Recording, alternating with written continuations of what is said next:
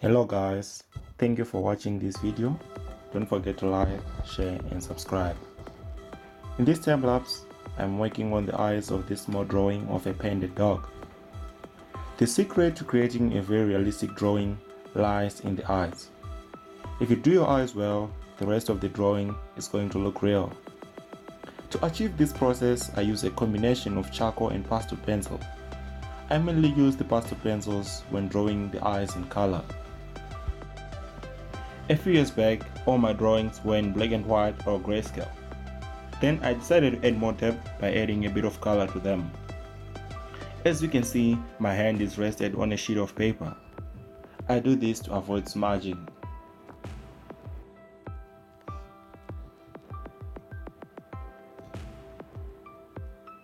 I'm doing the eyes last on this drawing, but most of the times I draw from the top right and bottom going to the left. This is the best way to avoid smudging.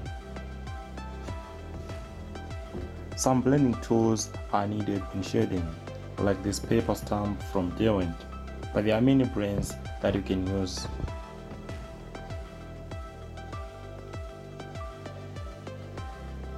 When I'm done with my left eye, I switch on to the right eye and repeat the same process again, paying close attention to my reference photo.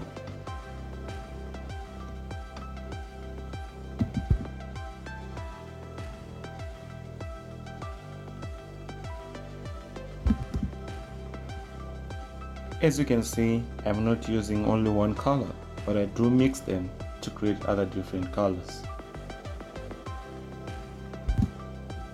I then add a bit of charcoal to create depth and contrast to the eyes.